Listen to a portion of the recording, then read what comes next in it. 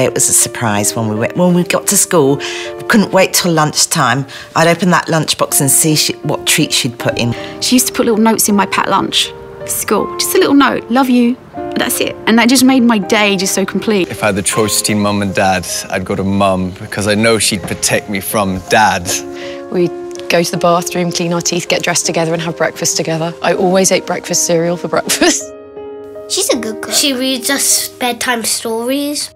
I know that that's the stereotype that everybody will say, yeah, my mum's the best cook in the world, but actually I do think in the average of mums, mine is pretty good. When I was very small and she was still giving me baths, I remember climbing out of the bath and her cuddling me dry with a towel. Every time we needed her, she was there for her big cuddles. And no, she had the best cuddles in the whole entire world. And always there to listen if there was a problem. Even when I'm far away, she'll always be there. After 50-odd years, I'm still the little boy and she's still my mummy, and that will never change. At the front of my bedroom, I had a letterbox.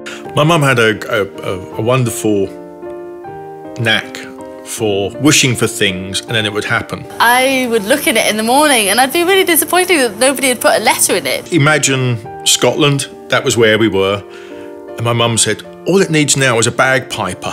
And my mum, one day we spent the weekend, I don't know, gardening, and she put a little letter in it. And we went round the corner and there's this guy playing bagpipes by the side of the road in the middle of nowhere. I just remember that as such an act of, it's so simple. And ever since that, me and my father, it was always like, we need a bagpiper whenever we needed a miracle, yeah?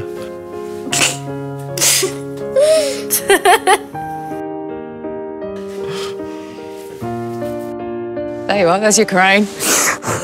I told her a lot of things I never told her, but I never said thank you. I don't think we say that enough to our mums, really. Thank you. A lot. A lot, a lot, a lot. You don't forget. Wherever you are. I have the best mummy ever. If I've picked up some of those traits, I'd be very happy. For as long as I live. Even when I'm dead. You don't make sense. True. But I usually don't make sense.